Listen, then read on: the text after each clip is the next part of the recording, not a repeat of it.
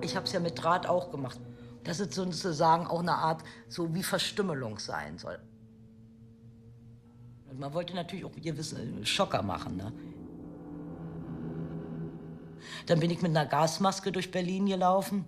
Das waren ja alle so eine Aktion, wo ich dachte, kann doch nicht wahr sein. Also ich meine, ich war totunglücklich. Ich saß über Jahre da auf meinen Koffern und die ließen mich nicht weg. Ich habe ja immer gehofft, dass die Stasi irgendwie mit drinne sitzt und die Filme sieht und sagt, die Olle wollen wir endlich loswerden. Ne?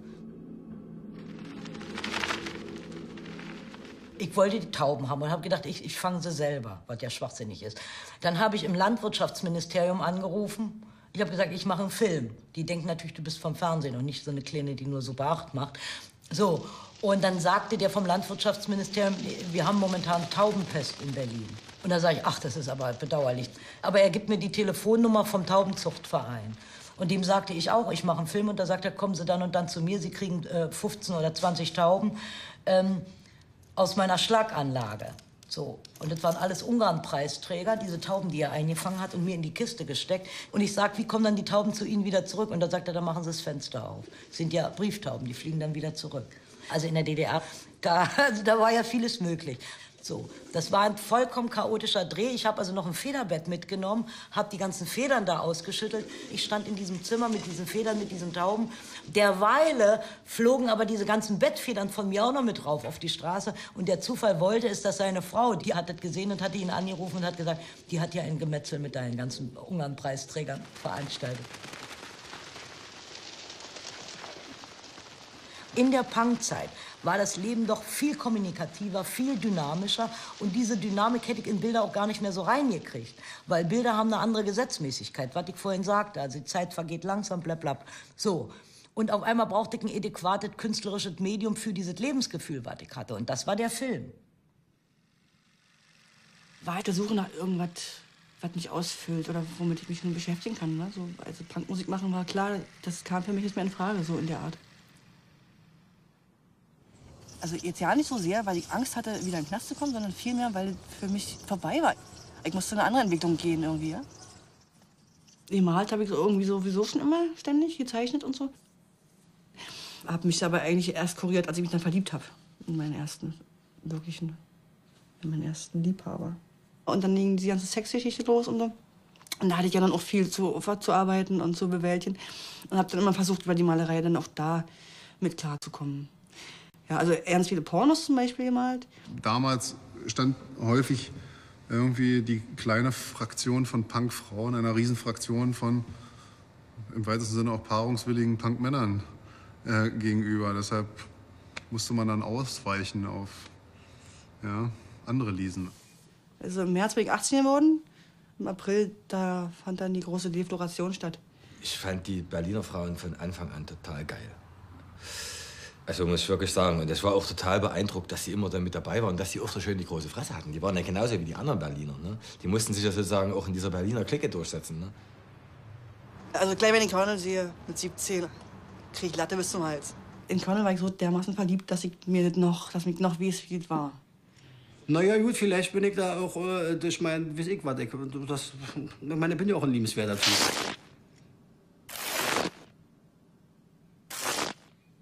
Wir lagen dann da in den Teppich eingerollt irgendwie und haben unsere Hände ganz lange, ganz zart berührt. Das ist ja eine ganz tolle Sache. So lange erstmal so. Und das hat dann wochenlang gekribbelt. Ne? Mit Mieter. Also das war für mich eine der wichtigsten Beziehungen. Kaiser. Ich habe das auch sehr bedauert. Also damals habe ich das sehr bedauert, dass das irgendwie nicht mehr weiterging. So rumgemacht habe ich ja dann irgendwann später mit mehreren. Untreue Geständnisse. Und ja, an der Stelle hatten wir uns eigentlich auch schon überworfen.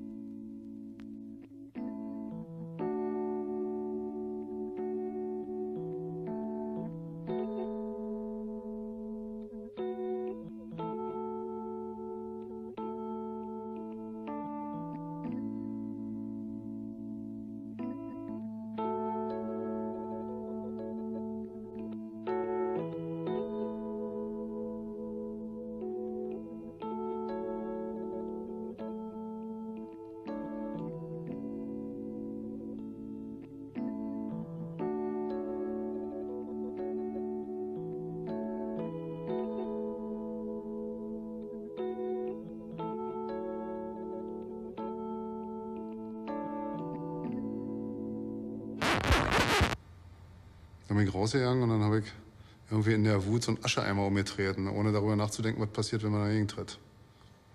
Das kam natürlich von überall wieder runter. Wurde kommentiert mit der Ansage, wisst ihr, wo der Staubsauger steht? Ja, aber auch das will ich jetzt nicht unbedingt ungeschehen machen. Das passt in die Welt, oder?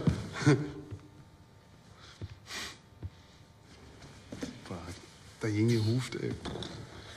Und weißt du, in dem Moment, wo du dagegen trittst, siehst du schon den ganzen Zauber da runterkommen. Von überall. Asche, Asche, Asche, Asche, Asche. Schwarz wie ein Schornsteinfeger. Gut. So, jetzt muss ich ran her. Eine süße Frau. Haben wir ein Engelchen? Zum zweiten Mal verpasst. Das sollte man nicht machen. Man soll die Frau nicht warten lassen. Ich hab ein Mikrofon am Hals. Also sag jetzt bitte anständig. Ich liebe dich, Annika.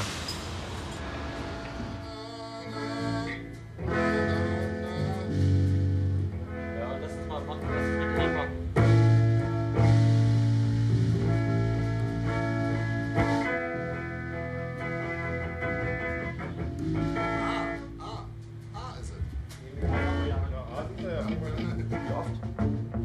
Das ist 1, 2, 3, 4, 5, 6, 7, 8, 9, 10, 11, 12, 13, 14, 15, 16, 17, 18, 19, 20. Okay, kann er einfach hier auf E. Bleibst einfach auf E. E spielst du zweimal hintereinander.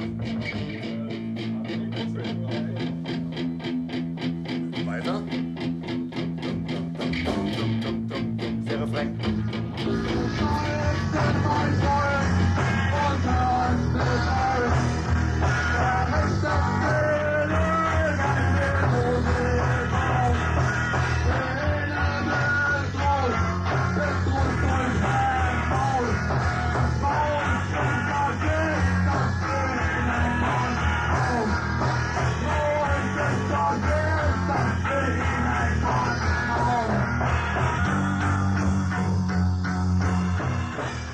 Zwei EMs bei uns in der Band waren oder in den Bands. Das war natürlich schon erstmal ein Schocker. Ne?